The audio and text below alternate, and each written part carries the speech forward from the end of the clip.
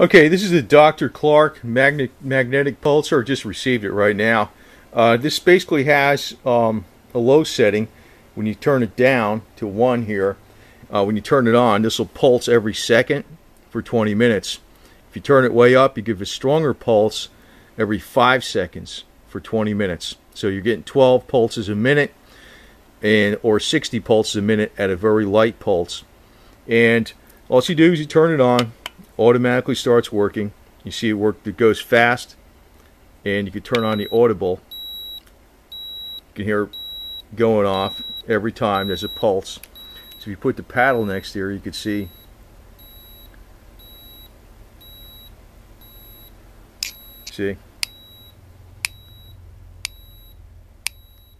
that's, it's iron in there. If you turn it up,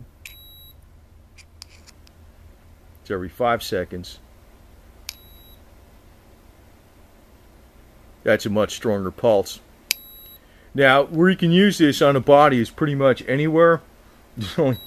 Well, the one place you don't use it on is the testicles. It's one place. And also the eyes if you had any kind of eye surgery.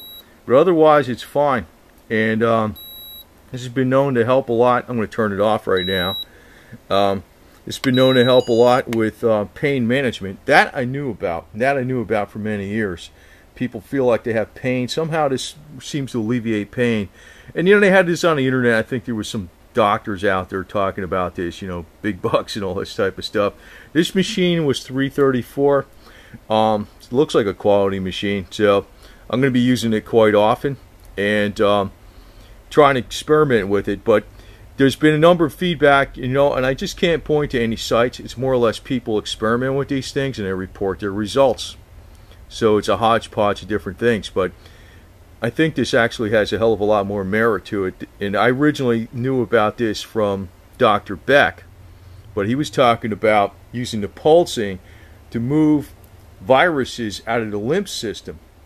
And I never really thought about that too much. I says, well, I have like a cheaper one, but I really don't need it that much because I work out so much that fluids move in and out of my lymph system quite a bit. So if I'm using the microelectrical healing currents, I wouldn't have to worry about anything. I wouldn't really need to have this too much. But then I've been reading on various reporting from different people. Nobody's selling anything. Just these are honest people just saying what they found. It seems to have healed a lot of things. It seems to knock out some kind of pathogens too, maybe on the stronger setting. And that's where I'm going to use it. I'm going to use it on a strong setting. And the way I'm going to use this is I'll use it for the 20 minutes. Then I'll let it cool down for 40 minutes. Then I'll use it for 20 minutes again. Now this is one of these type of things where you're not going to actually see some kind of results instantly. You're thinking it's not doing anything maybe. But, I'm not selling this unit or anything. I'm just telling you that I'm going to experiment with it. I just read too many things where people experimented with these units. And they've done a lot more than you think. Now, if you want to look at this one site, We Heal Animals, it goes into a lot of different things where they use something with the magnetic pulse, like on the horses. And actually, it's been known around in this area too, because they have the horse racers and everything. They use a big, strong magnetic pulsar, like much stronger than this, on horses to help heal horses that have problems with their legs.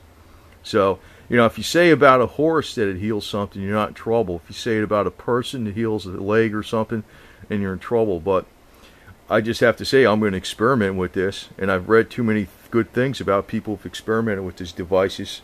And, in my case, I'm going to use it on various parts of the body and just see how it works.